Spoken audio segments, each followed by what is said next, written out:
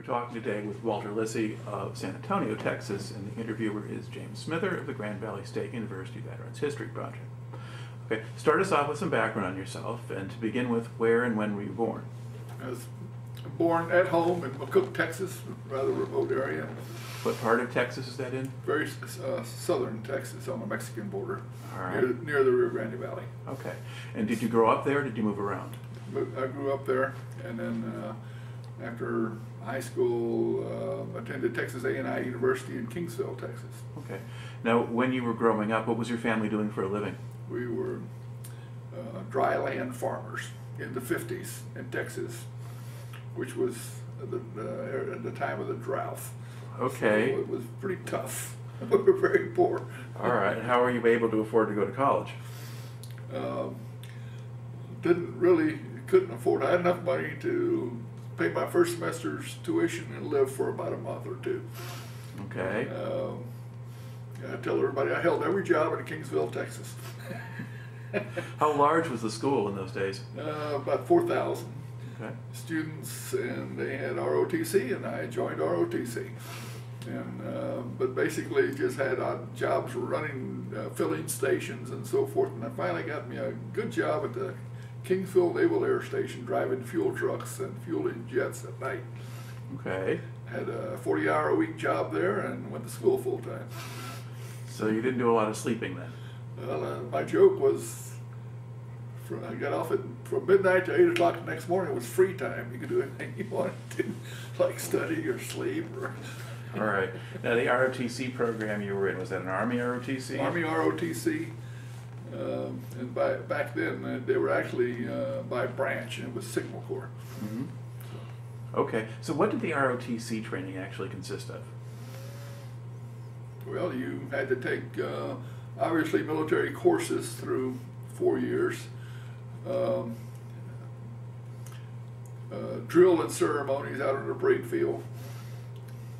See Sergeant Martin and clean your M1 rifle every week to his, till he was satisfied. Mm-hmm. So you got really good at cleaning an M1. Disassembling and assembling and so forth. And of course, between your junior and senior year, you go to a summer camp for 6 weeks. Pretty intensive training. Mm-hmm. And when you graduate, you're commissioned. All right. Now, was this a place that had a 4-year ROTC and you? Yes, 4 years ROTC, okay. But it was small. Okay. Compared to like Texas A&M or someplace. In fact, I don't remember precisely, but on graduation night, I think 5 of us were commissioned. Okay. Very small. All right. And now, did the military pay for any part of your education, or was this just you got at your junior and senior years? I think we got $40 a month. Okay. Paid for cleaning your uniform and haircuts. So no, you didn't. It wasn't for money. Okay. Now, Ben, how did you feel about the prospect of going into the Army? Was that something you wanted to do, or? Yes. It was a job. Okay. Back then, things were tough. All right. So what year did you graduate from college then? In May of '65, I graduated from Texas A&I. Okay. Interesting time to go into the Army at that point. How were you aware at all of what was happening in Vietnam or overseas? And back then, people were in ROTC and they saw Vietnam coming, and they figured out how to get out of ROTC. And then the Army changed its policy, and you had to sign up some paperwork that you were a private in the Army Reserves. Mm-hmm. And if you decided to, for some reason, just quit, you end up coming into the Army as a private. Mm-hmm. So there was incentive, but that didn't affect me. I was hoping to get commissioned and go into the Army. Okay. Yes. All right. So now, once you receive your commission, now what do they do with you? Well, the first thing you do is go to officers' basic training at Fort Ord, Georgia, and then you get your first assignment. My first assignment was at Fort Knox, Kentucky, in a training center. So just to back up a little bit, what do they do in officers' basic training? Most of it is related to Signal Corps, the equipment and this sort of thing. Plus, the normal PT test and training and so forth. Okay. Yeah, by then you're pretty well trained as far as drill-in ceremonies and all Yeah. that. That's already done. Okay. Now, what kind of equipment was the Signal Corps using at that point? Well, actually, the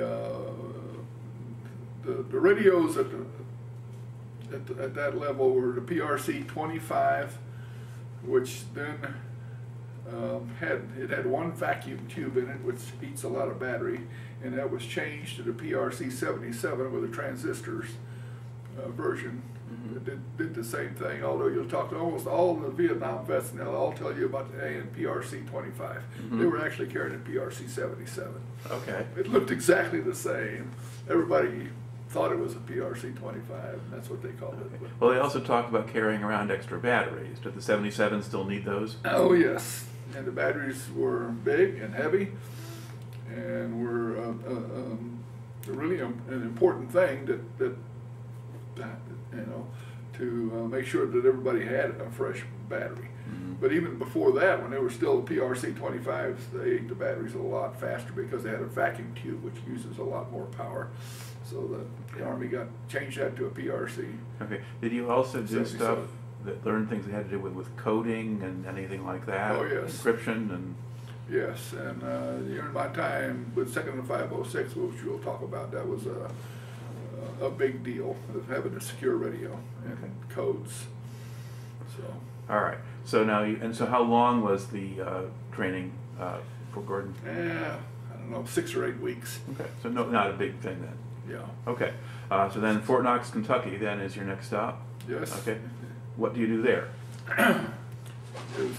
Fort Knox was a major training center back then for basic training, that sort of thing. Mm-hmm. But I was in what was called a radio school, or teaching radio operators. 05B was the MOS. They became radio operators, and many of them went to Vietnam. Mm-hmm. Looking back at it now, I think it's silly because the majority of the time was teaching them international Morse code. And boy, if I had to do it all over again, I would go back and take that training time and teach them how to be a company commander's radio operator. Mm-hmm. And do stuff like calling in airstrikes and because that's what the real job was. And almost none of them used the international Morse code, and that was probably 200 to 300 hours of training. So where would they use international Morse code? Would that be if you went to Europe for something, for a big headquarters, or? Basically, most radio operators didn't do it. Now, Special Forces did it a lot. We'll talk about that later. But most Army radio operators did not use international Morse code, but it was still in a training program, and they had to pass 13 words a minute international Morse code, and it was taught to them in a very rudimentary way. It was pure memorization. Did A is A. Okay, right. Did A, did A, and then the other and B was da, did it. Okay. Yeah. Now, how long did you spend at Fort Knox doing that? 2 years. Okay. And during that time, I mean, did you want to go to Vietnam or not go to Vietnam? I was fully expecting to go to Vietnam. Okay. And my commitment was for 2 years. Okay. I could have just left Fort Knox and I'd fulfilled my military obligation, and I'd probably been put into reserves and sent home. Yeah. Okay. But you stayed in. But I stayed in. All right. Why did you stay in? I liked the Army, yeah, and patriotic reasons and so forth. And it's time to go do my thing. Okay. So what thing did you go do next? Well, I got my orders for Vietnam, except it didn't say Vietnam, it said Thailand. Okay. And I said, where's Thailand? So, in the summer of '67, out to Travis Air Force Base and get on this contract airplane, which is totally full of Air Force. Mm-hmm. And there was, I think, 4 of us Army people on this airplane. And we fly to Bangkok. Okay. And what did they do with you once you get to Bangkok? Got to the airport in Bangkok, everybody unloaded.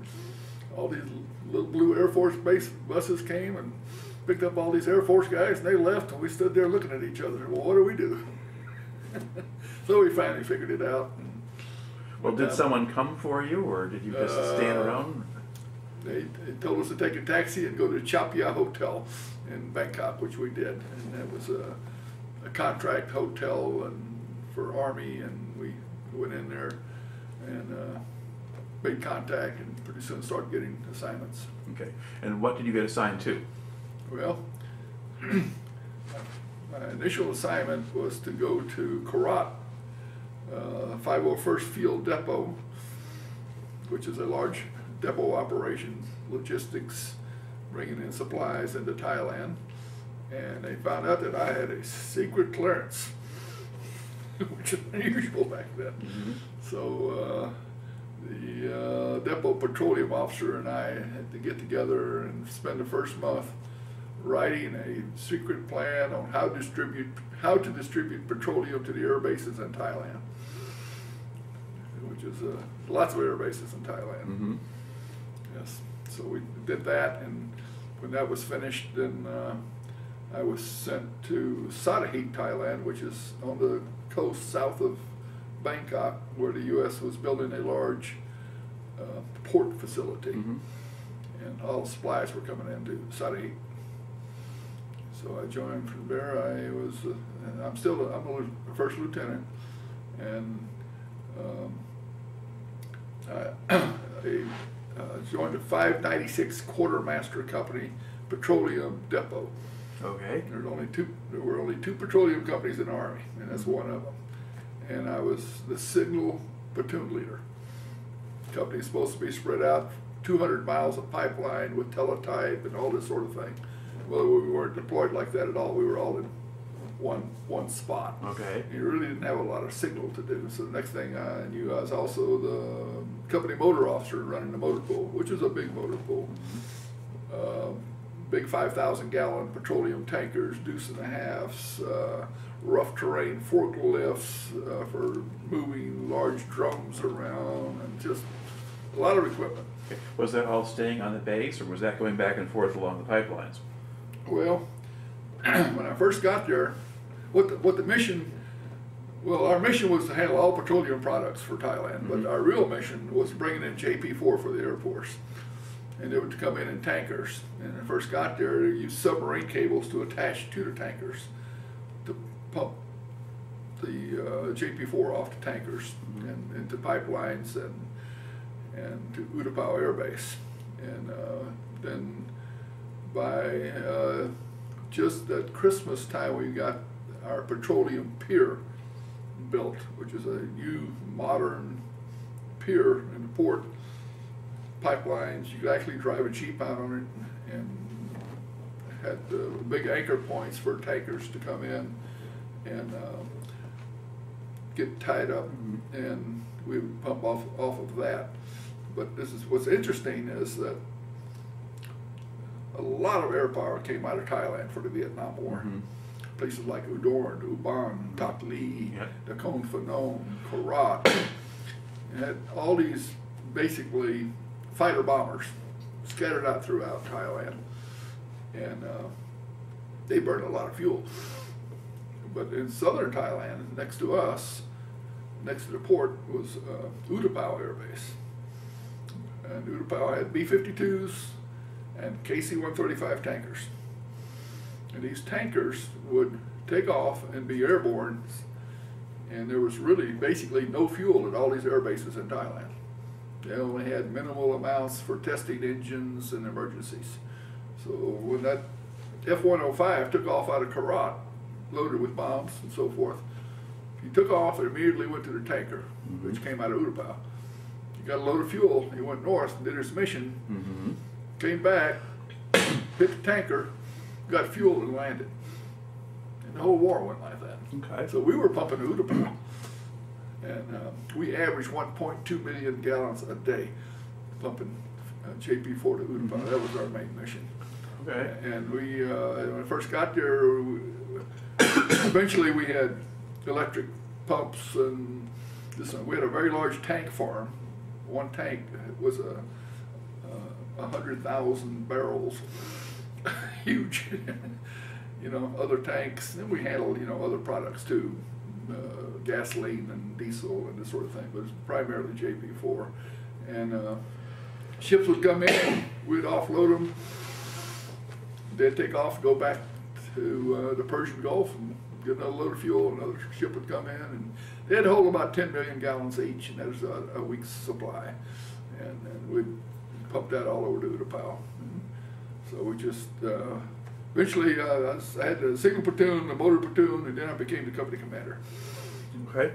Totally out of my field, but that's what all right. That's what now, were you still a first lieutenant at that point? I just got promoted to captain and became the company commander. Very good. Yeah. Now, what's daily life like on you're on a big base, right? No. Or you're out somewhere. The Army had a small camp at that point called Camp Vayama. It basically didn't even have a fence around it. Water buffaloes just wandered right through our area. So they built a port facility, but not really a base. Yeah. Eventually there was a new Army post, Camp Samisan, but at this point it hadn't been built yet. So ours, we just had wooden hooches, pull a rope, and lifts up a piece of tin for your window. But compared to Vietnam, it was super good. We had showers. We had a little building called the Officers Club where you could eat.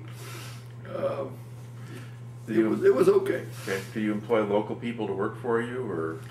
Yes. Every hooch had a house girl that shined shoes and took your fatigues down the river and beat them with rocks and cleaned them and brought them back. And so yeah, it was, the life there was okay. And did you have any security concerns? Because it wasn't.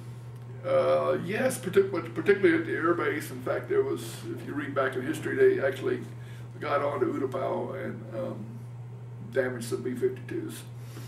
Okay. Now, were these Thai communists, or were they Vietnamese infiltrators, or do you not know? I don't know a lot about that. Okay. But where you were, there wasn't any particular. No, we were probably 30 minutes away at our Army camp. Eventually, the new camp was over closer to Utapao, but our little camp was kind of remote, and all by itself. All right. Okay. So how long did you spend there? I stayed there about, I have to recall, 8 or 9 months, and then I went to, well, what happened is that the Army petroleum officer out of the Pentagon came, some Air Force colonel, and he found out that he had a signal guy commanding one of his petroleum companies, and he was very upset about that. Okay. And so pretty soon there was another captain took over, and I went to Korat and worked in logistics and maintenance. Finished my tour. Okay. So when did that tour finish? In July of '68. Okay. So you'd been in Thailand at the time of the Tet Offensive then? Yes. All right. Did that have any reverberations where you were? Not really, no. Okay. All right. So July '68. Now you go back to the States, and had you decided by this time to really make a career of the Army? Yeah, I was pretty well staying in. Okay. Yeah. All right. So what's your next assignment now? I got orders to go to Fort Bragg to the Special Warfare School, which is the Special Forces school. Okay. So did you take Special Forces training, or were you going to No, work at the school? I was just assigned to go there. Okay. And I got there, and the next thing I know, I'm in the communications committee of the Special Forces School. It's back then called Special Forces Training Group. Okay. We have Special Forces groups. There's first group, second group, fifth group in Vietnam, so forth, and then there's a training group at Fort Bragg that teaches the officer training and the various skills in Special Forces, weapons, engineer, signal, operations, those sorts of things, and we were doing the communications portion of that. All right. So what does that actually consist of? Soldier comes, there are exceptions to this, but basically a soldier comes in the Army, goes to basic training, then he goes to airborne school, then he goes to Special Forces basic training, Right. and then after that he goes to his MOS training. Then he'd come to us now, and he's already been in airborne school. He's had some jumps already, Mm-hmm. and then he becomes a Special Forces radio operator. Now he's learning international Morse code, but he's going to use that. Okay. Because when you go to an A camp in Vietnam, you're sitting there using international Morse code, and so that was a really important training for them there. And an important thing is at that point I got there, this was already going on, but you know, how do you learn international Morse code? The dits and the das and so forth. Well, there was a fellow out of California, his name was Judson Cornish. He was not a communicator or anything else, but he was had a PhD in how the brain works. Mm-hmm. So his way of explaining this, he says, you know, if I says, you know, do you know music? No, I don't even know how to read music. But if I played Happy Birthday on the piano and hit all these keys and so forth, and I made a mistake, you would know it, wouldn't you? He goes, yeah. He says, you listen to a song on the radio and you like the song about the second time without even thinking about it, you know the words. Mm-hmm. How'd that happen? So he came up with this mnemonic method of teaching international Morse code. And you basically put on a headset, and there's a male voice talking to you. And he says, alone, and you write down A, and he says, brake cylinder. He writes down B. It says, daredevil, you write down D. And what it is, like the word along, is a short syllable and a long syllable. Did-ah. Mm-hmm. Then you hear brake cylinder, which is da, did-it-it. Okay. But you don't pay any attention to the code. You just listen, writing down. You know, very few people in the world know this story, by the way. Okay, so you listen to this male voice telling you this, you write it down, and you have an attenuation knob. And then, while he's saying the words, there's a little bit of code synchronized with this. And as you're bringing the voice down, you bring the code up. Okay, and you get to a certain point, and you start out at 13, 15 words a minute. This is not boring. I mean, you're writing. And then you change the male voice to the chipmunks. Little chirpy voice. Yeah. Hello. You know, and the code is there. And then pretty soon you bring the chipmunks down, you bring the code up, and pretty soon the chipmunks go away, and you're copying code. And I actually did this at lunch hours in, I don't know, 2-3 weeks. I learned code. Okay. And you know, most people struggle for many, many hours trying to learn this. But it all ended up that he had his way of doing things, and some Army people had their way of doing things, and they were not the same, so they told him to take his toys and go home.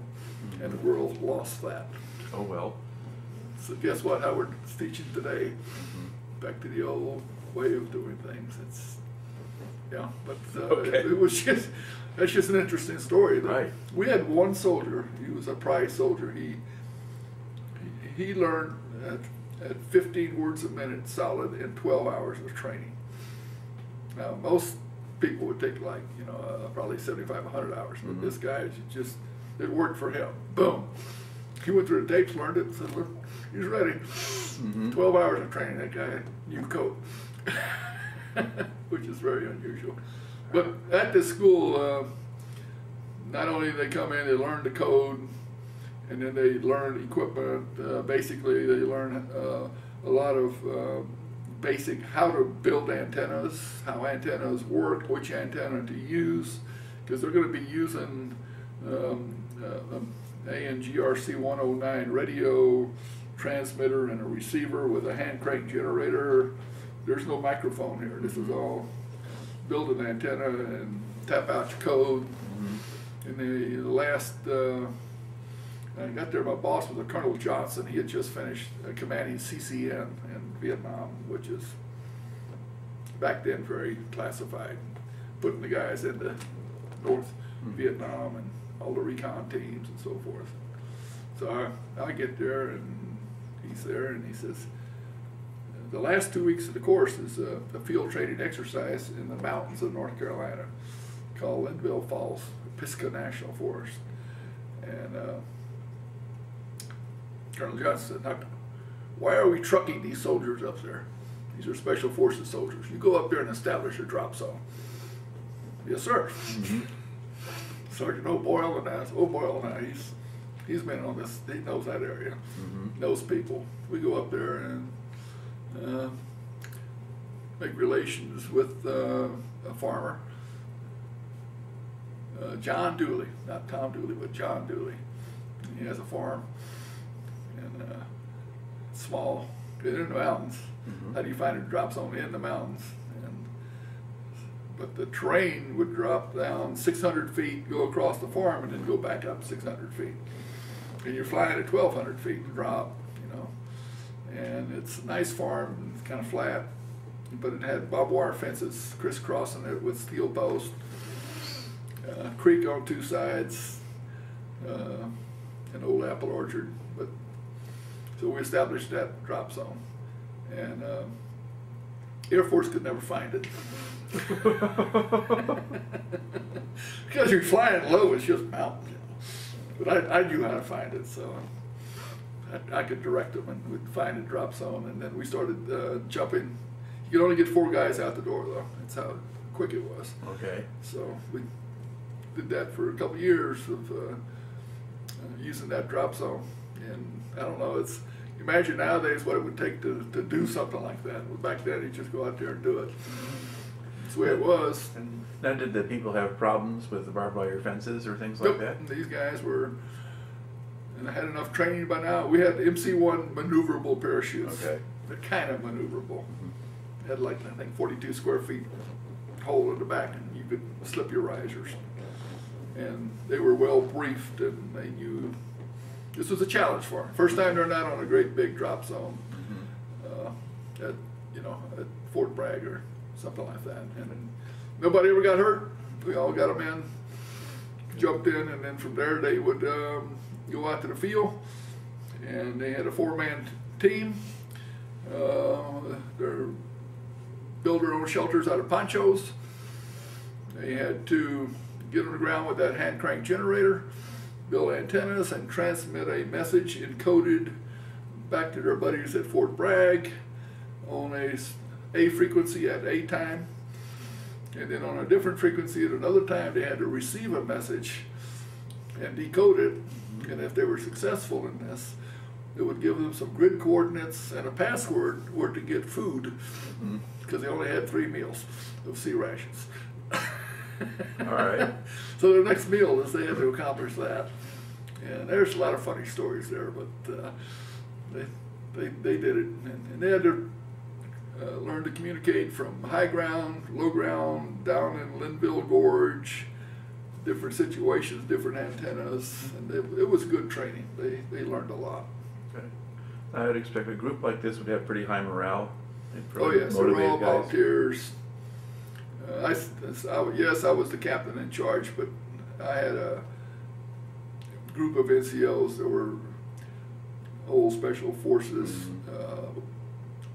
trained, experienced. I learned more from them than any school would ever teach me. So I got a lot of training while I was with that unit and all kinds of stuff. All right. So you're there now, late 60s in the 1970s, 71, or? Yes, this was till 60. This is the 68 to 70. Okay. But that's a period when the anti-war movement at home was heating up quite a bit. Now, yes. Does that register with you or where you are, or were you not really worrying about it very much? Yeah, it registered with me, but it didn't really affect me that much at that point. We had a war going on, and we had a lot of good soldiers getting hurt and killed. And the community around Fort Bragg was that fairly pro-military? Yeah, that's Army community. Right. Okay. So now you've got this for 2 years, and so now did you want to go back to Did you want to go to Vietnam? I was fully expecting to go to Vietnam. Okay. And I got orders. All right. Yeah. So when do you go to Vietnam? July of 70. Okay. Force individual replacements. Get on an airplane, go to Vietnam. You get off the airplane, you go to this place, Benoit, I guess it was. And there were 3 signal captains on this airplane. And we got there, and there was another signal cap that was there already. And a big bulletin board. You go look at the board when your name comes up that tells you what your assignment's going to be. Well, that captain was there already. He got an assignment, 101st Airborne Division. Whoa, poor guy. Okay. So why? So we go back, a few hours later, we go back there and here's all of our names. We're all going to the 101st. All right. So why is it poor Bullway if he's going to 101st? Well, 101st, and as we knew then, was the only division left in Vietnam that was fully engaged in fighting the war. Mm-hmm. Everybody else, the 4th Division, was being taken down, and, you know, people were going home. Nixon was bringing the troops home. Right. Except for the 101st was still up in I Corps and fully engaged. Mm-hmm. Okay. Yes. All right. So how do you get from Benoit up to? Well, that night, they wake you up in the middle of the night, and grab your duffel bag, and you get on the C-130, and we took off, and we started flying north for a long time. I said, "My God, we got to be in China by now." Well, they flew us all the way to Dong Ha. Wow. All right. And we stopped there, and some people got off, and then we flew back to Fubai. And got off the airplane, and there we were at Camp Eagle. Okay. And that's the headquarters for Headquarters 101st for Airborne. 101st. All right. Next thing they do is transport you north to Camp Evans. And you're going to go to Screaming Eagle replacement training. Everybody has to go to search training before you can join a unit out in the field, which I look back now, it was important. Mm-hmm. What did that training consist of? Firing weapons, even like the 90mm recoilless, the M60 machine guns, your basic M16s, you're getting refamiliarized with all these weapons. A lot of air mobile, as we knew it back then. You actually jump on helicopters and fly out and do air assaults just to learn how that's going to work. Get familiar with artillery, bringing in artillery, Cobras, rockets, all the things that's going to be happening to you once you go out to the field. Okay. All right. And how long does that last? That's a week. Okay. And at that point, Ripcord was going on. This is I think I got out of search training on the 21st or 22nd. Okay. And you could see, you could actually, when the Chinook crashed at Ripcord, we're sitting in the stands looking at this column of smoke up there. Okay. And in the evening, you're watching Chinooks haul in damaged helicopters. A lot of activity going on. The Chinook crash is July 18th, and then they actually... That makes sense, 18th, 19th, 20, 21, yeah. Yes. And then the 23rd is when they actually pull off the base entirely. Yes, 23rd is pull Okay. off the base. On the 23rd, I was finished training, and I had to go to Camp Eagle to see the division signal officer who does all the assignment of signal officers. And so we went there, and it was Colonel Smart was his name. And he says, "You're going to 2nd and 506th Infantry." Then he told me about Colonel Lucas being killed that day and all the casualties in Ripcord and how they pulled off. And so that was the 23rd. The next morning I joined the unit. All right. So basically what happens? You go out to join the unit? You go to Camp Evans and you go to this unit. He had just pulled off a Ripcord the day before. Mm-hmm. And things are not normal. You still start hearing all of these statistics and stories and talking to people. They're all talking to each other. And first thing that happened was a memorial service. Lined up the battalion. They had a little stage. Chaplain Fox, the battalion. Chaplain gets up, rifle stacked, boots, half battalion crying. It was just an emotional wreck. I mean, it was bad. Who was in charge of the battalion at that point? John C. Bard was a new battalion commander. Okay, so he'd already been installed. Well, that or just arrived. Just arrived. Yeah. In fact, Major, I'm going to say King, was the XO of the battalion, and he had just come back from R&R in Hawaii. Now, when I got there, I reported in to him. Colonel Bard was just, I don't know if he was there yet, but he was coming aboard that day. So I go and report to the XO, Battalion XO. He looked at me and he looked at my signal flags, and he jumped up and ran out of the room. I looked around, well, what's this about? Because prior to that, John Darling was a signal officer. He was a West Pointer, and he got killed. Ripcord. And Captain Hopke was sent by division temporarily to fill that slot. Well, Hopke was short. He was going home. So I'm there to replace him. But you can imagine this major, with the battalion commander's dead, the operations officer's dead, all these people are injured or scattered to four winds. And of course, personnel accountability is really an important thing.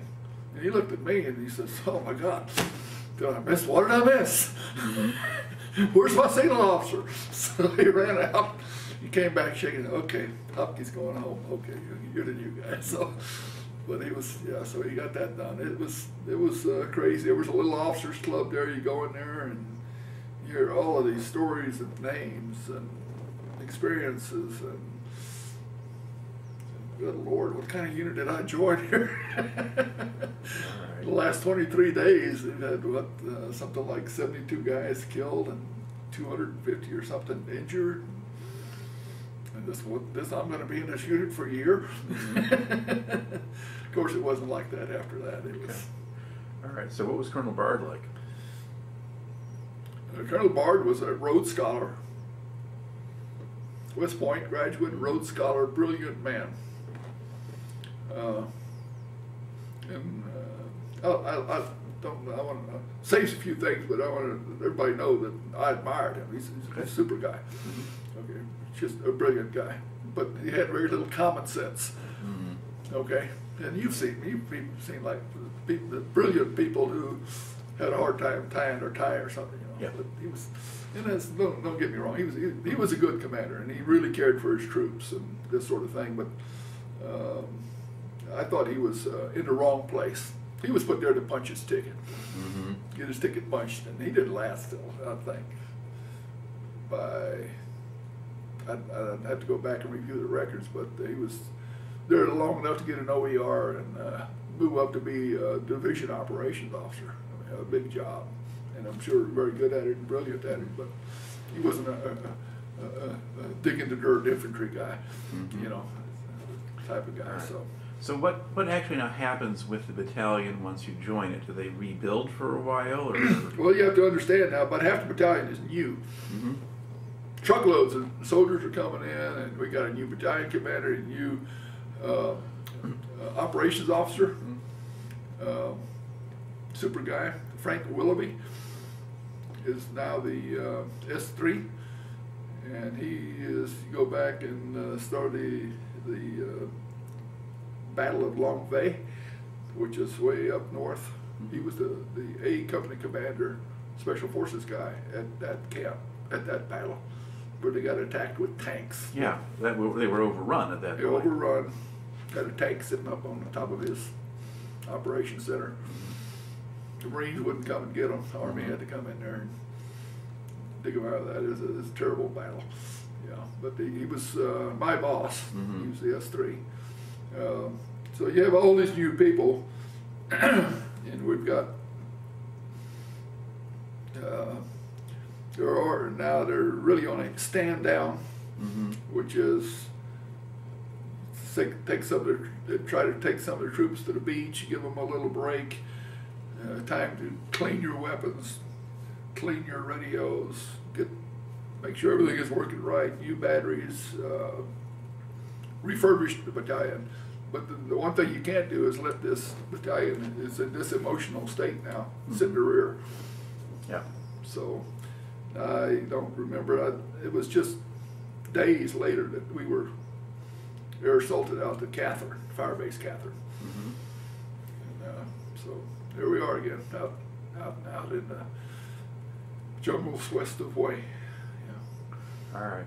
Now, were you normally going to be with battalion headquarters, wherever that was, or would you be in the field with the battalion? I spent almost all of my time in the field with the battalion, at the battalion headquarters, at the fire bases.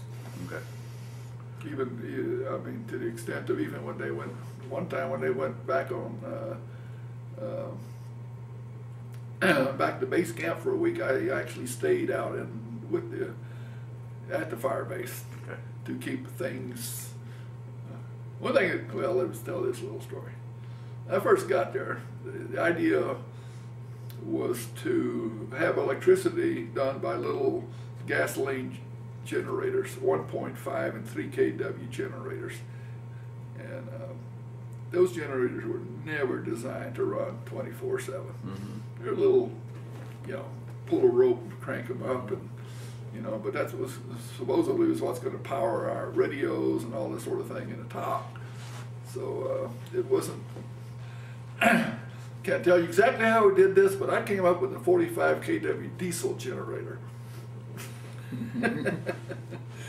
We stayed there about a month, then we moved to Rockasan, and I brought that generator into Rockasan under a Chinook and placed it, sandbagged it in, got drums of diesel fuel, and we ran. I was,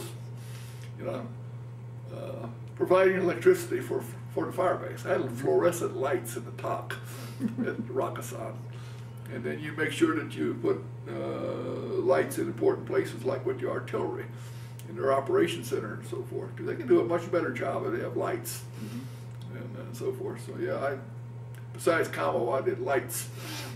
That was. All right.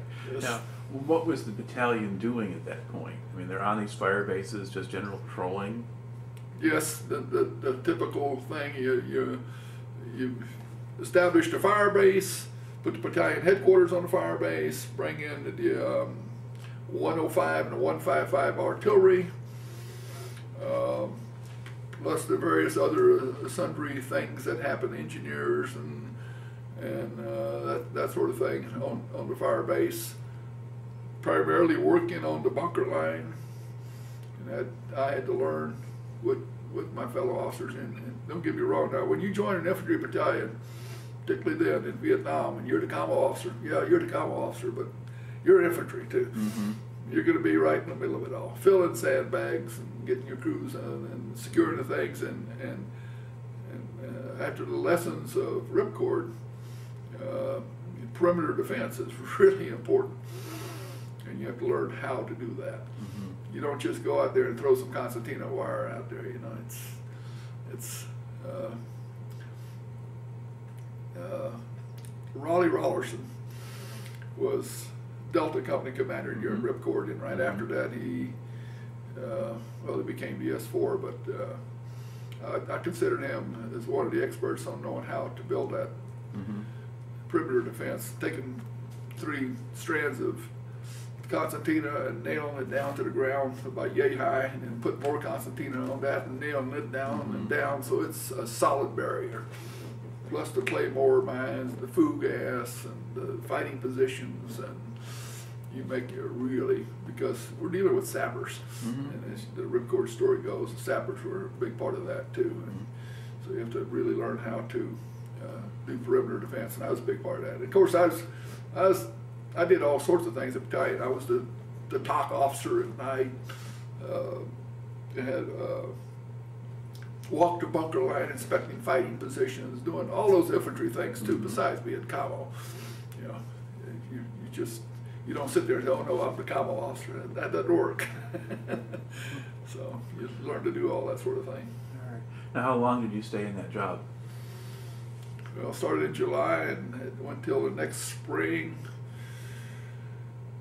I believe, till about the 1st of March, something like that. Mm-hmm.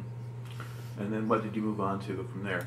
I became a signal officer for 1st Brigade, 1st Brigade signal officer. Okay. And where were they based? Camp Eagle. Okay. 1st Brigade is Camp Eagle, 3rd Brigade is Camp Evans. Mm-hmm. 2nd Brigade was off wandering someplace. All right. Now, what did those duties consist of now? Where at it? With the brigade? At Brigade? Yeah. Well, you're overwatching the various battalions,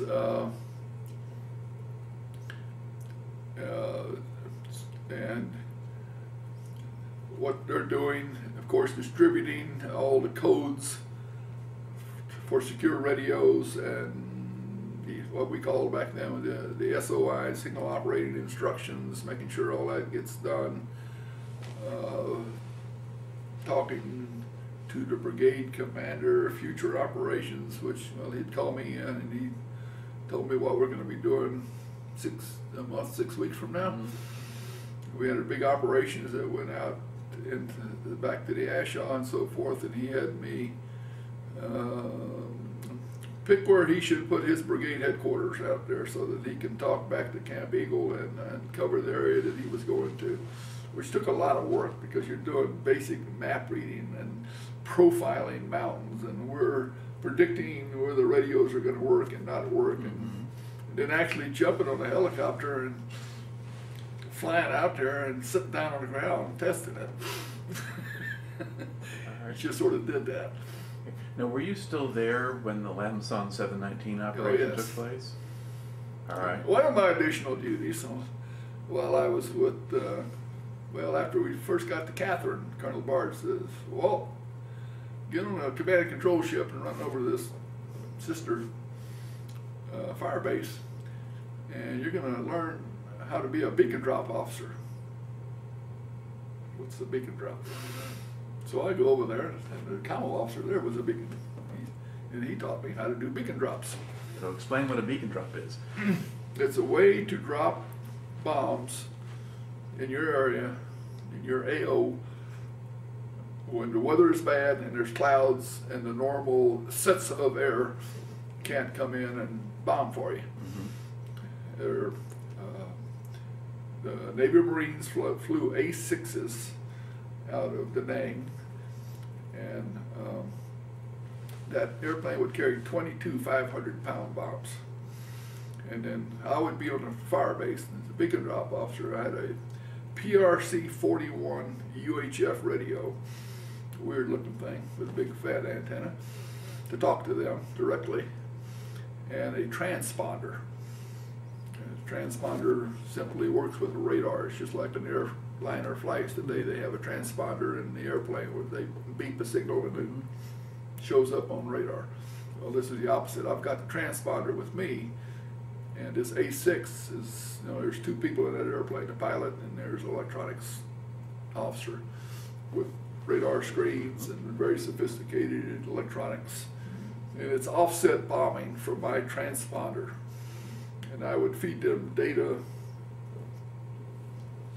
direction to the target in degree and minutes, distance and feet, see if I can remember all this, elevation differentials, and his flight path that I wanted him to fly on.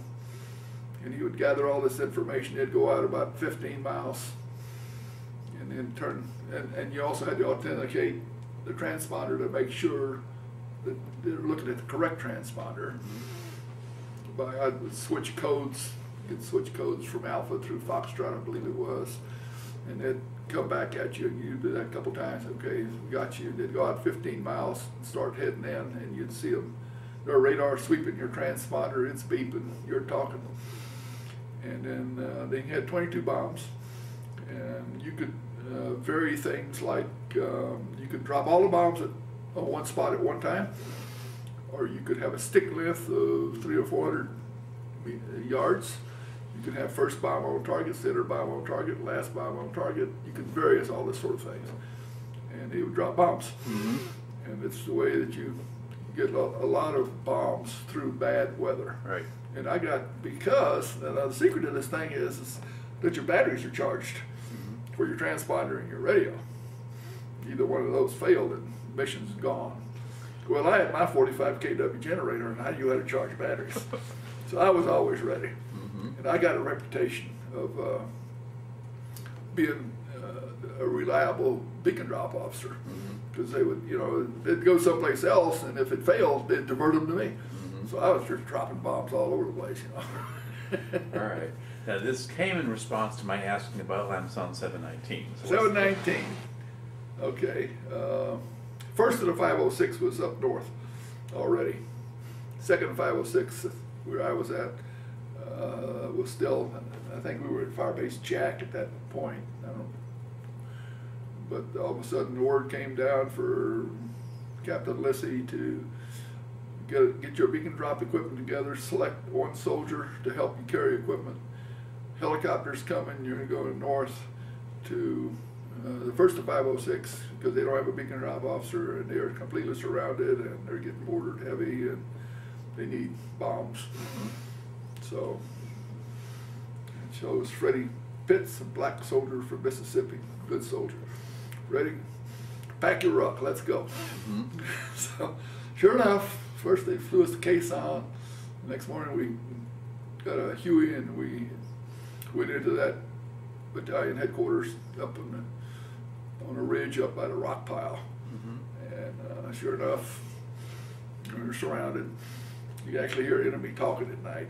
Claymores going off all night. And we were digging our hole and we get in there and so I was there to put in beacon drops. And Freddie Pitts told me that if I could ever get him back to Camp Evans, he'd stay there the rest of his life and never complain.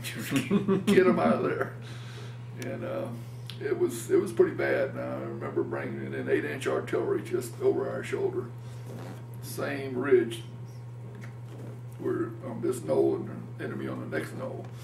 And just pounded that thing with 8-inch artillery and sent a squad or two down there and boom, they got hit bad with homemade claymores and so forth.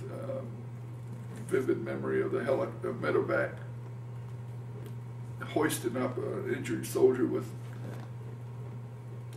mortar rounds flying and dropping through his blades. And he took off and that had to turn hard and that soldier's hanging out, injured soldier hanging on that end of a jungle penetrator at about 45 degrees. Then you don't know. I don't know what happened to the guy, you know. And a couple of guys got killed that day and bringing them back, and it was a bad place. Okay.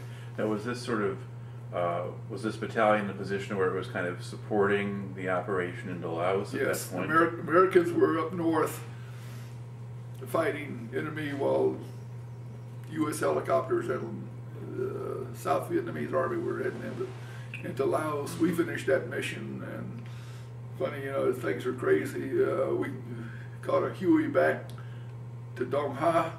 We got on QL1, a lot of traffic, and flagged down a trailer truck army. It was full. The cab was full of junk. I crawled in there, and Freddie sat on the fifth wheel, and we went back down QL1 to the front gate of Camp Evans, and came back into Camp Evans. And I remember that we had captured some homemade claymore, yay big. I mean, just explosives, just full of all kinds of nails and stuff. You know, I brought that back just to show and tell, because sure enough, the second of 506 went up there later, but it was a pretty bad place to be. Yeah. All right. Now, during the course of the year you had in Vietnam, did you get an R&R? Yes. Where'd you go? That was in April of after I'd gone to 1st Brigade. It was towards the end of my tour. Yeah. And went to Hawaii, meet the wife. Okay. And she'll tell you, I was the last guy on the last bus. She had just about given up. I finally wandered off, and I was kind of, I guess, in a pretty bad emotional situation back then, seeing everything I'd seen and so forth. And we actually got to Honolulu. We took a flight, went to Kauai, to Hanalei Bay in the North Shore. And I woke up the next morning and it was raining. And there was jungle everywhere. Turned on the TV and there was John Wayne with a machine gun. I said, wait a minute, I'm supposed to be on Mark. Yeah. No, it was good. We had a good time in Hawaii. All right. Are there other things about that Vietnam tour that kind of stand out in your memory? Well, of course, you see it do a lot. All types of situations where you come close to being killed. Mm-hmm. You know, so that was not from enemy, but just being there. When you have that many soldiers with that many weapons, you know, an RPG flying across the windshield of a Loach. We had to distribute what we called the funny papers, because everybody was required, particularly right after Ripcord, to have a secure radio. And there are codes that they have to punch into this, what we call the gun, KYK-28. And you punch it into the KY-38 that provides the encryption for secure radio. Mm-hmm. But you could only give out 7 days. And each unit, including recon team, had to have a secure radio. So you have to visit every unit every week to give them these codes.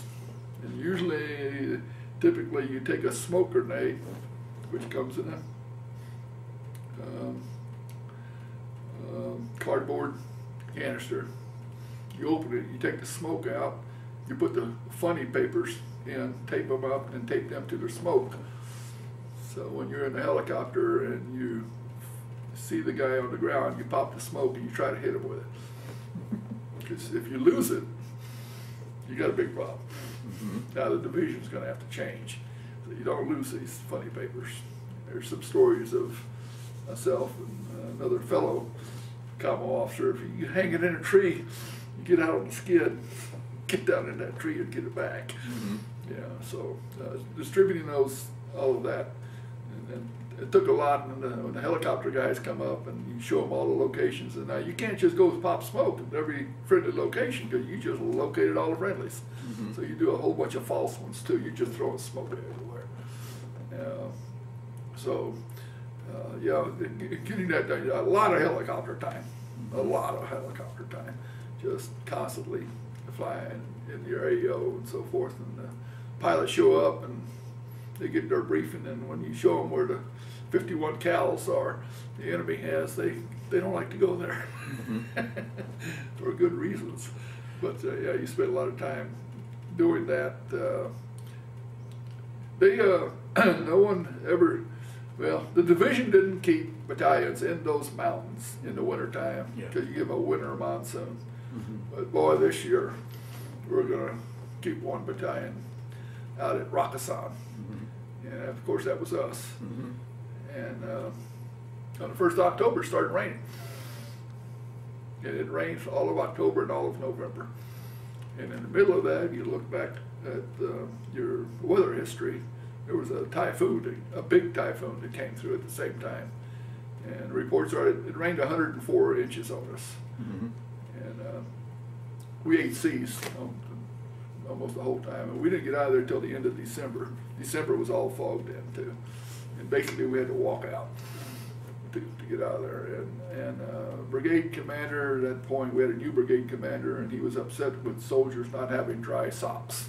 That's always been a thing in the Army. Mm-hmm. Always keep a pair of dry socks. So, and starting to have foot problems. And you tell your sergeant major to go out there and teach those soldiers how to have a pair of dry socks. And the sergeant major comes back and says, "Man, there not be any dry socks." When it rains constantly, day after day, week after week, and then he said, "Okay, Colonel Bard, you go out there and show them." Pretty soon he sent his own sergeant major out there, and his own sergeant major came back and told him, there's no way, nothing's going to be dry. Everything is wet. And it sure enough was. We came out of there at the end of December, and I remember, particularly Charlie Company, having to carry them off of helicopters to the aid station. Their feet were hamburger. Yeah, took 10 days before they could walk again. So that was gosh, there's so many things that stick out in your mind about that. I guess first casualties, that sort of thing. Mm-hmm. Yeah. Okay. How much contact did you have with the South Vietnamese military? Not a lot. We pretty well operated independently.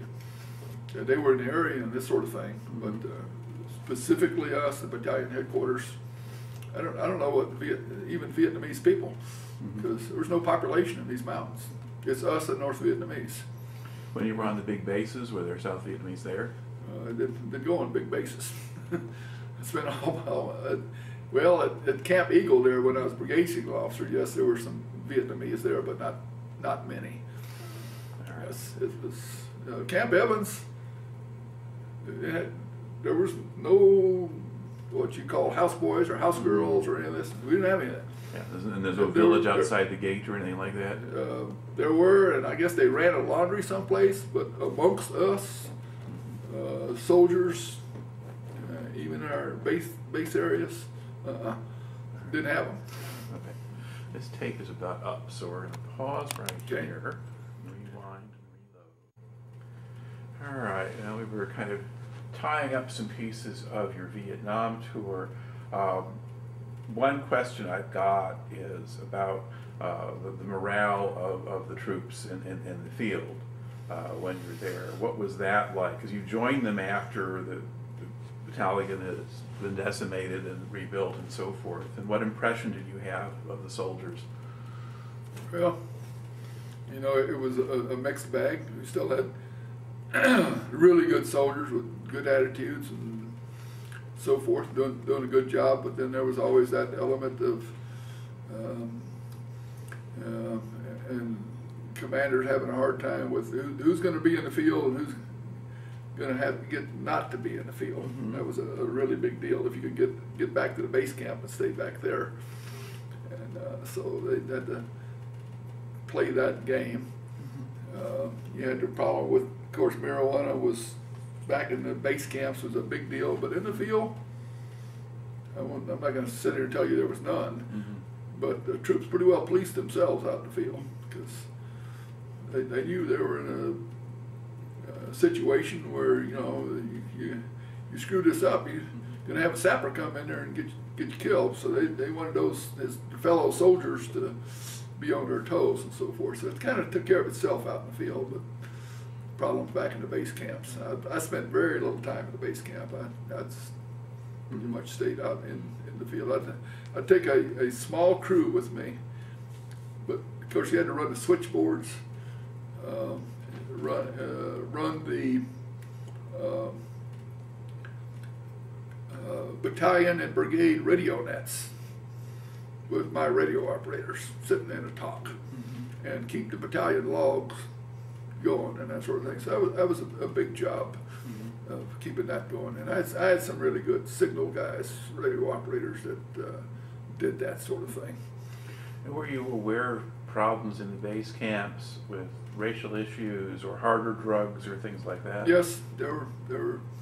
I remember one soldier going berserk and shooting a rear area up and so forth. And, you know, those sort of things, but I just hear about them because I was out in the field with them. It's not really what you were seeing out there. I'll tell you another little story. It was right after Ripcord, we were at Firebase Catherine, and we were only there for, and I don't remember precisely, maybe less than a week when, and I was out trying to get a light bulb in the artillery battery area for them to help them out, and of course we didn't really have any supplies. Trying to use combo wire and put some lights, give them a light bulb. And out there with myself, and we're trying to bury this cable in a Huey helicopter, which was working for a battalion in an adjacent area to ours. Got misoriented that night. Saw a light on our fire base and decided it was enemy with flashlights. So he came through, machine guns blazing, and strafed our fire base. And I got caught right, and that was my first time getting shot at. I didn't know what was going on. I had all these little red firecrackers bouncing all over the place, all around me and so forth, until about a second later, I figured out this is not good. And I rolled over and got inside a bunker. But that day, we had received our Quad 50, which was each fire base. We're so far north that you had a Quad 50, 450 caliber machine guns for air defense. If something does come over to DMZ, you had some firepower. And that nervous Quad 50 team had just test fired their Quad 50 against the side of the mountain, and the disoriented helicopter went around for another pass, was coming in. The Quad 50 guys were on the Quad 50 ready to shoot this enemy helicopter when a radio operator who had some experience, he was monitoring Brigade net, and you put 2 and 2 together. You heard what was going on outside. He's real sharp, and he gets on the radio and calls them off. Or else we would have had a helicopter shot down that night. They did hit one soldier who had just survived Ripcord. He was in a fighting position. He had 7 days to go before he goes home. And he took an M60 round in his groin and up through his intestines. And Dr. Harris, Jim Harris, was our battalion doctor. So we run down there, and I'm helping with the stretcher. We pull him up through the barbed wire and get him up by the battalion headquarters, and medevac coming in. Nothing a doc can do for a guy with that type of injury, but the medevac was there. It's dark now, it's night. And we get him in the medevac, and as they're taking off, they're barely 10 or 12 feet in the air when they start hovering into the cloud, because clouds come down at night. And they just did that. Of course, they just fly down the mountain and go away, and they got him in. And Dr. Harris, a few years ago from now, found out who that soldier was and that he lived. And we did, of course, in Vietnam, that's the big thing. Guy gets injured, he's gone. That's the end of the story. You don't know. Well, and apparently that soldier lived. And that's I always remember that soldier laying on that stretcher, and he grabbed his buddy by the shirt and pulled him, and I said, "You find out who's flying that helicopter." I don't know whatever happened to that, but he was a little hacked. That he survived Ripcord, was getting ready to go home. Here comes the helicopter, shoots him. So, there's lots of those stories. Terrible. Okay. So now you kind of get to the end of the Vietnam tour. And so when do you leave Vietnam? July of 71. Okay. All right. And where do you go next? I go to the Signal Officers Advanced Course, Fort Monmouth, New Jersey. Okay. And almost everybody in that course now, there's 50 of us. Boom. So we're going to have, I think it's 9 months, 10 months of advanced course, Signal Advanced Course. How do they fill that 9 or 10 months? Do what? What do they do? Oh. Well, all the branches of the Army have those advanced courses. It's how you go from captain to major. Right. And gosh, you get classes on all kinds of stuff. You know, from basic electronics through all the signal equipments and organizations to, you know, all that sort of thing. It's just a normal thing. It's okay. But by then, this is now getting to be going into 72, and after 9 months of training, the Army is having a reduction in force, and half that class got rifted. After 9 months of class, they're gone. Now, did you have some seniority on them because when you had gotten your commission? I was late in getting to advanced course because of my assignments and the way they went. So I was actually the class leader. I was a senior guy in that class, and so yes, when you take all these guys that just got back from Vietnam and put them in a class, interesting things happen. But They're not the best behaved students around. Most of them funny things happen, you know. So it was a lot of fun. And then following that, I became an instructor for a few months, and then I got selected and attended the course that was basically taught by AT&T, but at Fort Monmouth, and to become a communication systems engineer, where you study everything from telephone switches to microwave systems, tropo scatter systems, cable systems, that sort of thing. Mm-hmm. For, you know, the opposite of the green box of the tactical equipment. Now you're talking about the commercial equipment. Okay. And was this a period when they were computerizing things or miniaturizing things, or not so much yet? Not so much yet. Although, yes, we had the old IBM 360s, I guess they were, with the punch cards, that sort of thing. That was that phase. Yeah. It was during that course. I remember we had some civilians with us too, and we had one from Hawaii, and his unit gave him a calculator. Calculators had just come out. Mm-hmm. And pretty soon we all had a calculator, but he had a sophisticated one, you know, and so forth. Wow, look at this thing. You just punch numbers and calculates for you. Mm-hmm. What was that? Texas Instruments had a T something or another. Mm-hmm. It was just, yes. So that was a big step in technology there, just to get a calculator. So. All right. And now with this training, once you got it, what do you do with it? Yeah. Got assigned to SEA PAC, Communication Electronics Engineering and Installation. Pacific? Pacific. Yeah. So we're stationed in Hawaii. Some military commanded by a colonel, lieutenant colonel, deputy commander, a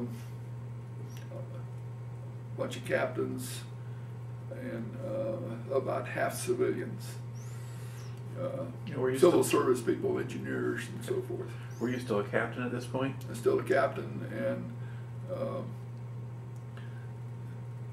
our main mission was to rebuild comm systems in Korea, Mm-hmm. because Korea had been neglected all during the Vietnam War, and all of their systems were really old and falling apart and so forth, and we needed to rebuild Korea.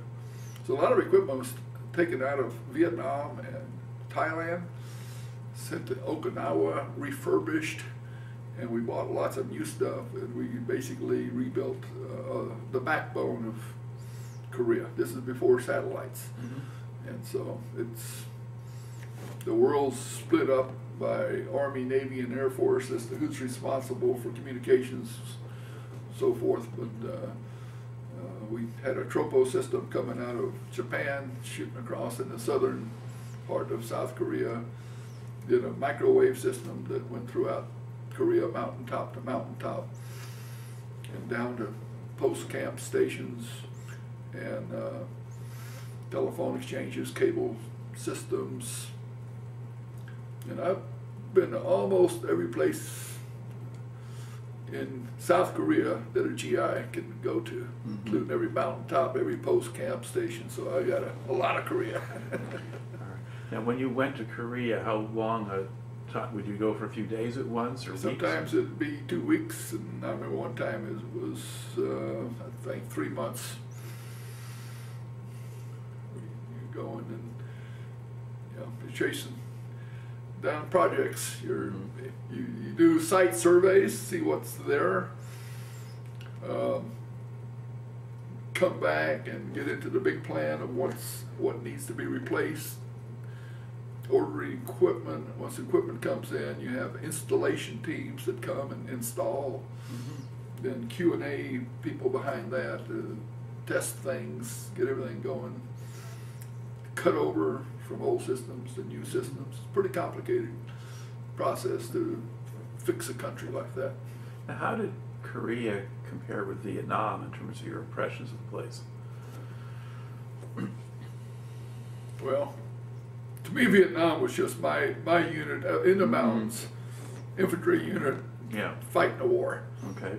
As far as the country goes, I know very little about it except that spot. You know, I didn't travel around Vietnam at all. I don't think I ever went to a village or had zero experience like that with the, you know, you'll see a lot of other GIs, oh yes, and they go to dinner and you're the guest of honor and you have to eat the head of the chicken and all that. I don't know anything about that. We were out there in the mountains eating sea rations. So, Korea, of course, I experienced a lot with the local people because we'd go to areas where GIs aren't normally there.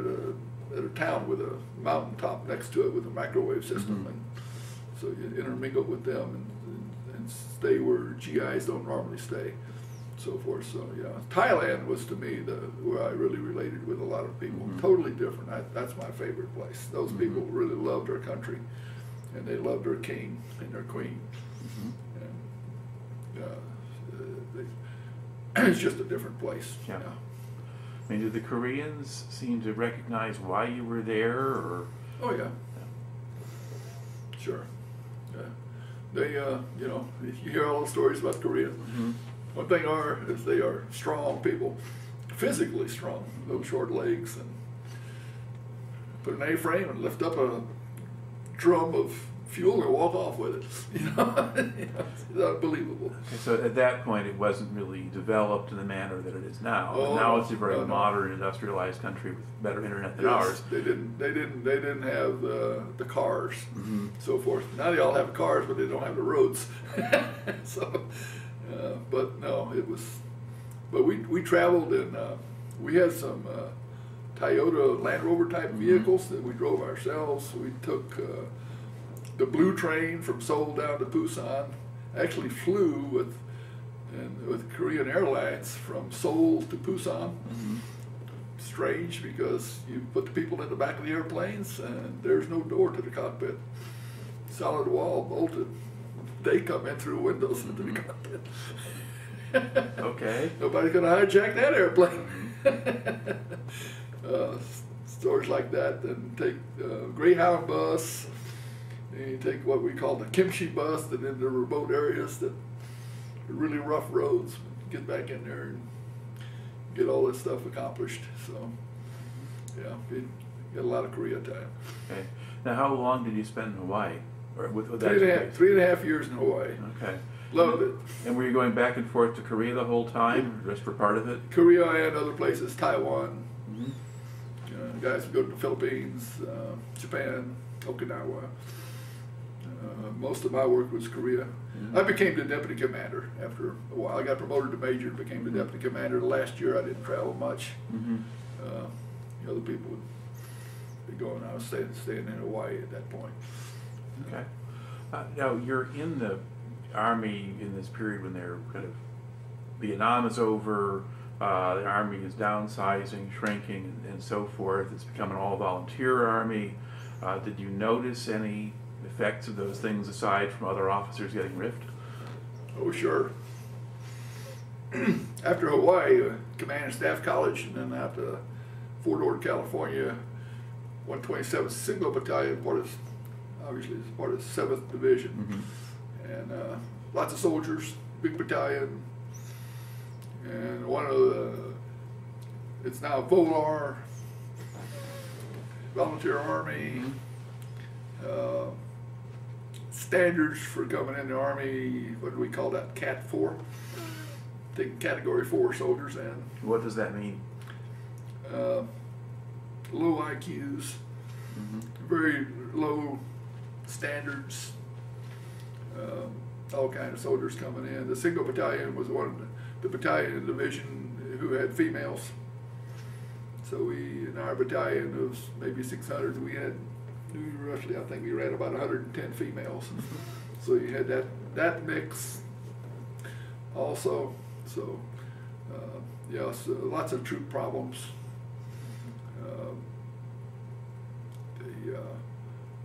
I always thought it was silly, but the division commander required the battalion commanders to have a 3x5 card in their pocket with every soldier who was coming up for re-enlistment. You had to know all their names and interview them and beg them to stay in the Army. And a lot of them we didn't want in the Army. Mm-hmm. So it was kind of not so. Now, did the Signal Battalion get better qualified personnel than line unit, or do? Not really. Okay. They were poorly trained coming out of the schools.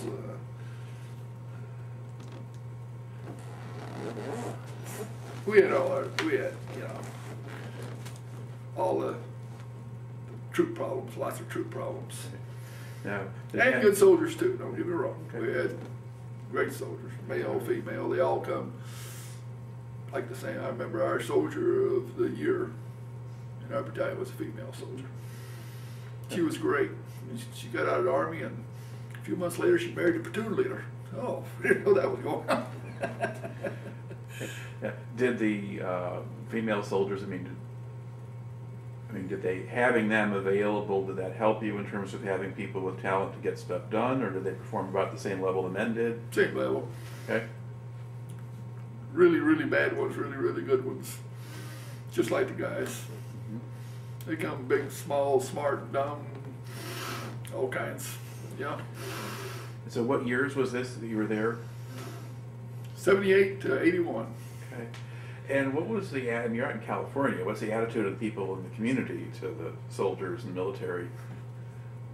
Well, of course, this is Monterey, California. They're used to having the military. Mm-hmm. The Naval Postgraduate School is there. Mm-hmm. Beautiful facility.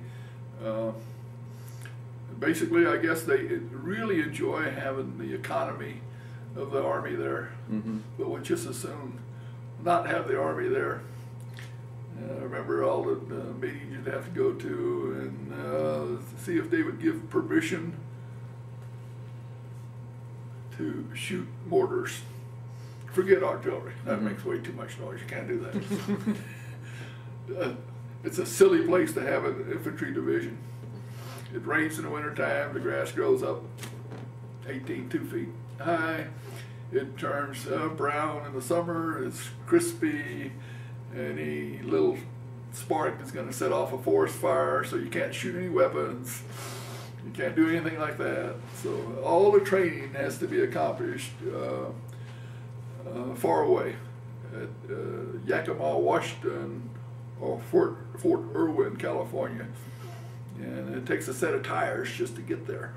So, it's just, so yeah, it's a nutso place. And guess what? It's closed and it's gone. Mm-hmm. And that makes sense. It's not a good place to have a real Army infantry division. Yeah, the training was very basic training, that sort of thing, yes, but not, you really can't do very much out in the field at Fort Ord, California, without burning it up. All right. And then, now from here, what do you do? Well, then I got assigned to Fort Sam Houston, Texas. Going to Texas, finally. Mm-hmm. I always volunteered for Fort Hood, which nobody wanted to go to, and I could never get it. But that's typical of, requesting something in the Army.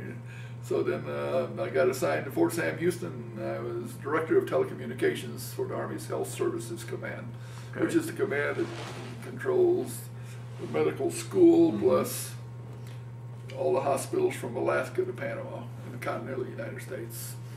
All right. That sort of thing. Now, has the technology advanced some for you? Oh yes. So now we're in the early stages of computers, desktop computers. Let's see, I think I had a desktop computer in '83. Our commanding general at Fort Huachuca basically sends us all signal guys a message saying, got these things called desktop computers are coming. There's going to be one on every desk, and there's no school. I would recommend you just go get one and start training yourself. Mm-hmm. And the Army had just had one of their first contracts out with Zenith.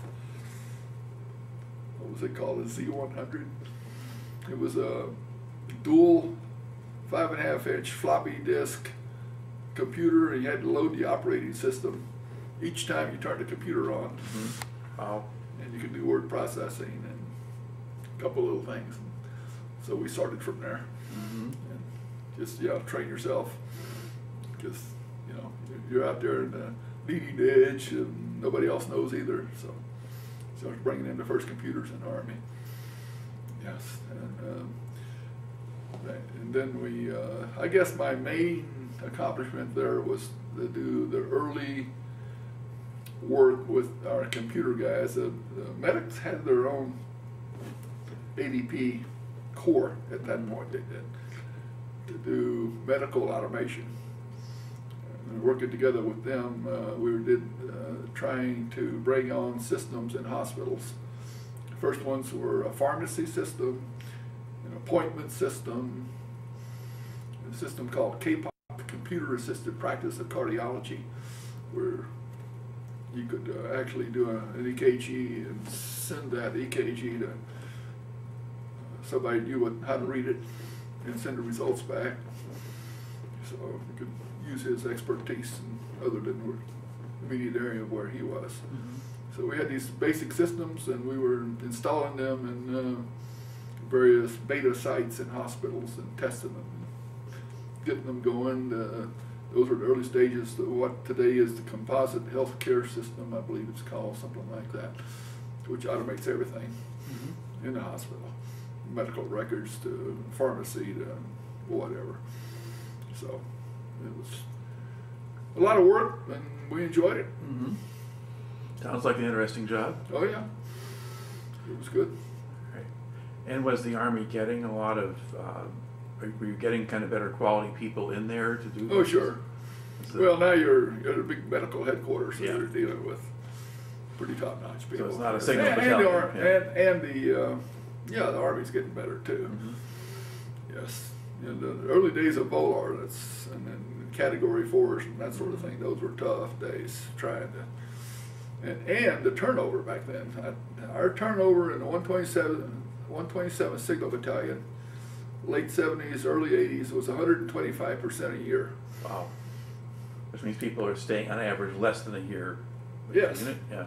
So you get this company, platoon, and you start training them, and 2-3 months later, half of them are gone. All these new people are coming in, and you start training all over again. You just constantly. And this was at the point where it was decided that we're going to show the Russians, and we're going to have, 16, 17 full divisions. We're going to be a big army. Well, it's kind of a fake army because you didn't have your basic equipment even issued to you. Our Signal Battalion didn't have some of the major elements of multi-channel equipment that we needed. It wasn't even issued. So, what do we have here? But it worked. I guess. We won. All right. Yes. Okay. So, when did you finish then at Sam Houston? 85. Okay. And I had my 20 years in, and I was thinking I'm going to retire and so forth, and the Army gave me put this little carrot out there to go to Belgium to NATO headquarters, SHAPE, Supreme Headquarters, Allied Powers, Europe, yes. All right. And with a specific job. Okay, and what was the job? To go over as a comm systems engineer now, to be in charge of building basically the bunker for SHAPE. SHAPE War headquarters. Huge project. 3 buildings, 80 meters long, 4 stories high, buried underground under very tough conditions, and to be where NATO is going to fight its war, fight the Russians from. Basically, that was all about. And so. And what sort of team did you have to work with there? Well, this is a joint assignment. We have Army, Navy, and Air Force from 15 nations all together in one headquarters. Okay. And how did that go? And my joint team was all U.S. Army Signal Corps officers. Okay. So that was, it was, you know, we were all U.S. Signal Corps. Had a great team. Very complicated project. There was an Air Force Lieutenant Colonel who was the head of this before I got there. I took over from him. He was born in Russia. He was an electrical engineer, very bright, and did everything in his head. Mm-hmm. And he left. Oh. It was basically, that's probably overstating that, but gosh, there was no master plan. They had all these contractors bringing in all these boxes under their arms and all these sophisticated systems going on all over the place, and now we got to put it all together. And everybody was laughing at us, and you know, there's no way, this is not going to happen. You know, there's no way you can do it.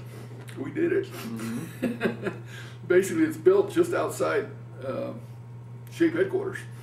You got the above ground headquarters where all 42 generals and staffs are offices, and now you've got this underground bunker next. It's right next to it, because when General Bernie Rogers was the SACEUR, the decision was they're going to go and hide this thing in the Ardennes forest and so forth, and satellites now are going on, and you're not going to hide the thing, not a project that size. Mm-hmm.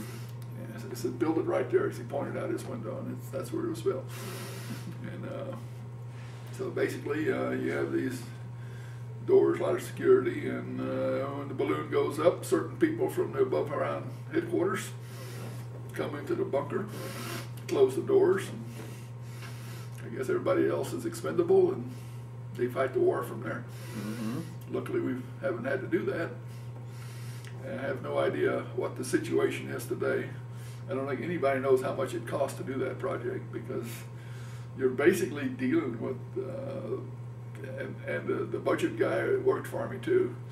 He's a great, super guy, Notre Dame graduate, and he would have to go to Brussels and appear before the committee to get the money to do the next step, sort of thing. And he just did a terrific job of it. He never failed to come back without, you know, and it was all done good.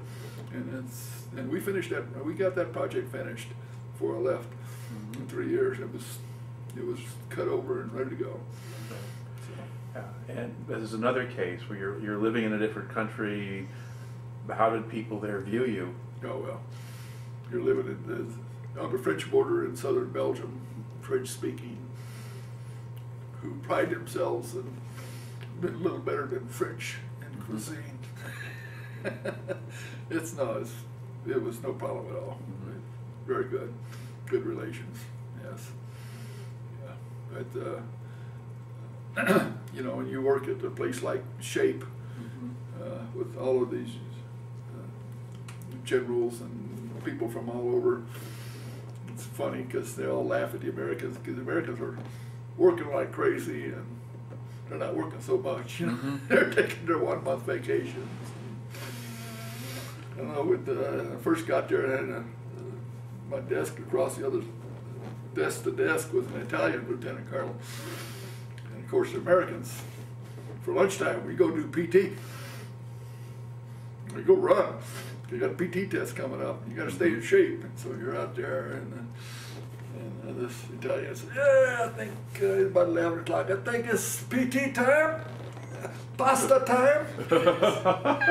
So he heads off for the cafeteria, and we go run. So he'd laugh at us, crazy Americans. But it's true. I mean, when you observe the Americans are just working their tails off. Now, while you were there, was this getting to be the point where was Reagan president at the time? Yes. Okay, and then a lot of the push against the Soviets, or the face down sort of thing. We were really head to head with, and we'd like to think that our building that war headquarters and getting it completed and ready to go might have had a little bit to help accomplish that. Because we had a pretty secure place to fight a war from. And it was a point when our technology was kind of getting ahead of theirs. Yes, and we were outspending them, and our military was growing strong. And this is a compartmented facility where you have a job where you're allowed to go to that part of the bunker, but no place else. Mm-hmm. Security was really a big deal. It took a half an hour just to get into place. And I had a go anywhere pass because I was given the tours, because you're going to get very high ranking people from various countries come and find out what's going on, where's the money going, what are we building, this sort of thing. And at one point,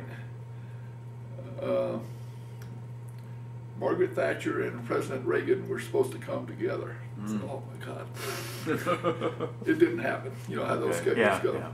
It didn't happen, but yes.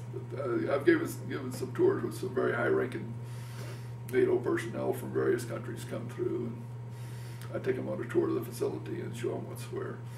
It's a very interesting facility. We don't talk a lot about it, but a lot of stuff is classified yet today, I'm sure. Yeah. So. Now, and then when did that tour come to an end? In '88. Okay. All right, and then you've got one more assignment then after that? And from there I was sent to Fort Knox, where I first started. All right. Where my daughter was born and baptized in the chapel there, and during that tour she was buried in the same chapel. One Army career later. And I became the Director of Information Management for the Armor Center, Fort Knox. All right, on a practical level, what did that mean? You're the chief signal officer, but they give you a whole lot more stuff under your wing. Ran the printing plant with about 52 employees. The Army has a few printing plants. That was one of them, still going. Obviously you run the telephone system for the post. You have a big telephone switch and all of those people. You've got a communication center sending messages in and out, the library, the records management, just all sorts of things. Anything to do with information is sort of under your purview. A lot of people. So, yeah. So that was. But you're one of the directors at the Armor Center. Okay. And the Armor guys are good guys to work with. Enjoyed it. All right. And then the Gulf War happens toward the end of that. Yes. Assignment. And what was your perspective on that? Or well, Gulf War was an armor war, and I'm at the Armor Center. Right. So it's a very busy place. I mean, we were working hard, trying to assist, here, there, and yonder. Everything from personnel to equipment to logistics to tracking stuff, and sending people. So it became a very busy place. And of course it turned out great. And those armor guys would come back and give their speeches. Yes, they were some of them were classified, but you learned what happened. Yeah. Did a good job. Yeah. The big thing, of course, was our tanks weren't ready to go. And why Saddam allowed the U.S. Army to bring all these tanks in from Germany and all these other places and retrofit them in Saudi Arabia, and sat there and watched all this till they were ready to go. And then finally, it took a long time when it first started until we actually came across the border. But they all had to be retrofitted, not only with some weapons and so forth, but primarily chemical warfare. All that sort of thing. There was a lot of work that had to be done. So, and it got accomplished. That happened. And was over very quickly. Yes. A couple of days and it was over with. All right. So what finally motivates you to retire? Oh, it was time. Okay. I'd had 26 years in, and it gets harder to go up from each level, doesn't it? So Lieutenant Colonel to Colonel is a fairly big jump. I don't know, but the early days of Vietnam and like my job, petroleum in Thailand, I said, my gosh, this is what I just made captain, and this is what that much responsibility, what am I ever going to do if I would make major? Well, I probably had more responsibility then than I did later, because, the Vietnam War started, and And we were all just young guys, and lots of work needed to be done, and you got a lot of responsibility very quickly just to go get stuff done. And I think it worked out pretty good. The Americans are good at that. So when you did finally retire out of the military, what did you do after that? In '91, with the economy the way it was and so forth, jobs were very difficult to obtain. I mean, you know, finding jobs. But we went back to San Antonio, Texas. That was, you know, we didn't go to a job. We went to the place we wanted to be. And my wife was, even before I retired, a few months, she had already moved to San Antonio, and she was a librarian. While we were at Fort Knox, she got her master's degree in library science and got a job in the school system in San Antonio. She was there already, and then I came. Our youngest son has already left Fort Knox for Texas A&I University, so we had no children with us anymore. And I went back, and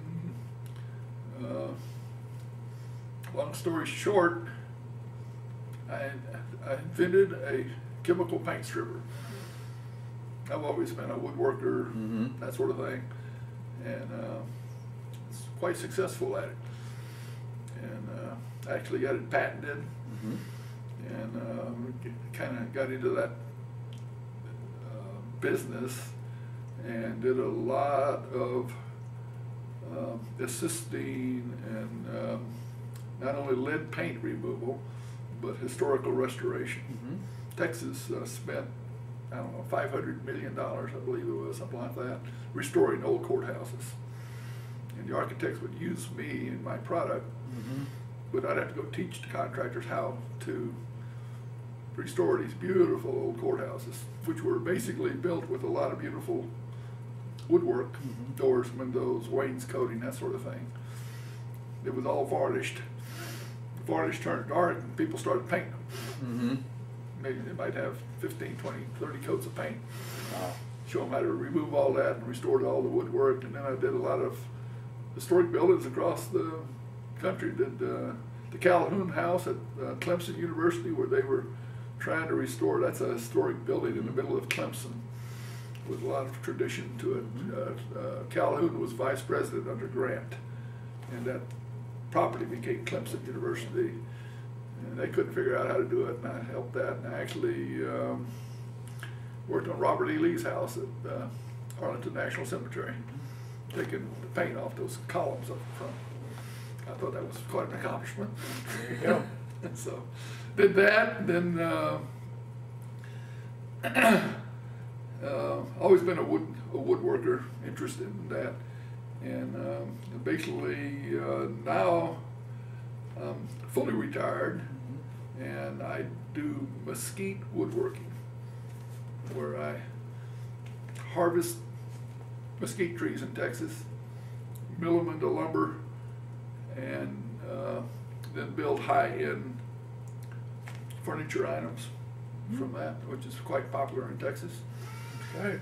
I've just completed a project for a church, an old church in San Antonio, building the chairs for the priest and the altar boys for the church. And